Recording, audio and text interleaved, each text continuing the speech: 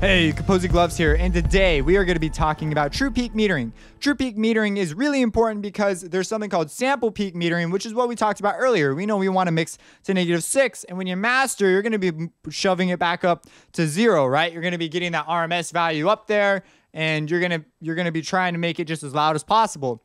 But what happens is sample peak metering may actually be softer than what's actually going on when it comes through your analog converter or your digital to analog converter.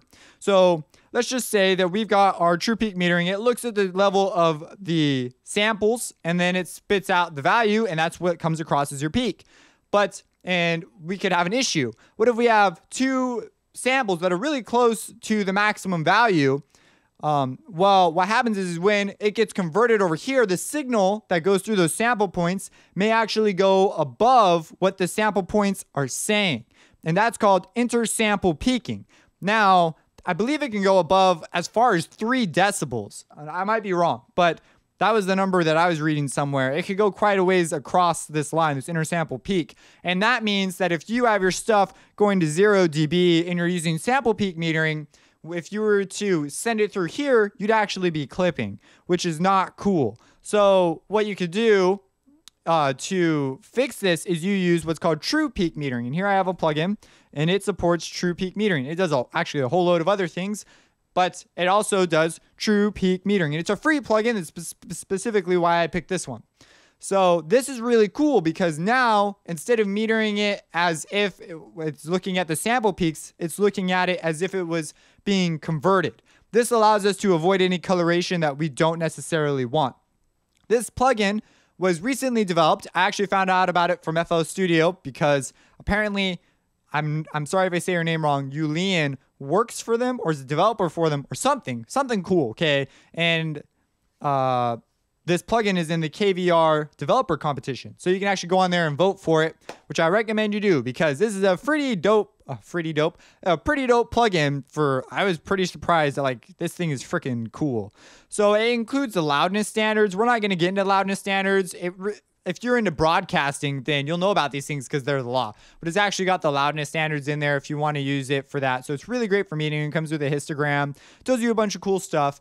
But for you guys that are going to be just doing mixing, you just want to be aware of this true peak thing. A lot of plugins, metering, will allow you to switch to true peak. Like all the isotope stuff, if it has a meter on it, it will usually come with a setting that allows you to go to true peak. Trash 2 does.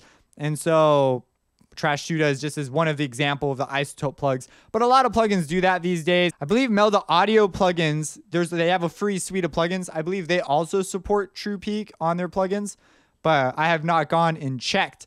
But basically, when you're metering, you may consider having this up instead of just a regular peak meter. I use the Fruity dB meter sometimes just out of convenience, but it's really good to have something like this, and maybe they'll add additional specific options because there's actually a whole load of additional options. If you go into like Pro Tools, you have all sorts of metering options for ways to look at your meters to give you different meaningful values. So you want to make sure that you just have something that has true peak metering just so that you're aware that no additional coloration is going on if you're going to be mixing to 0 dB. So you're basically going to be mixing as if you were mastering, which you generally aren't going to do. You're generally going to have a separate stage in which you do your mix down and then do your master, because you're usually mastering to make it sound like as loud as possible oftentimes. And so here though, I use the dB. You see me use the Fruity dB meter. You can get totally fine results doing this method as well. Just making you aware of this. You're probably going to want to check your stuff. Like I usually don't leave my stuff just in this meter. I'll check this meter as well. Why do I like this meter? Well, it's tiny and I've used it a bunch. So it's mostly a habit than anything, but it's right there. Versus this thing, it's kind of big, and I'm not aware of a way to get rid of the histogram. If I could just make this just the meter, that'd be really cool. And I believe this is the first version, so maybe it'll be added on in the future that you can optionally show the histogram. So if you have any questions, let me know. Go ahead, add your advice or whatever you want to say in the comments. What'd you eat for breakfast? You know, those kinds of things. And have a blessed day.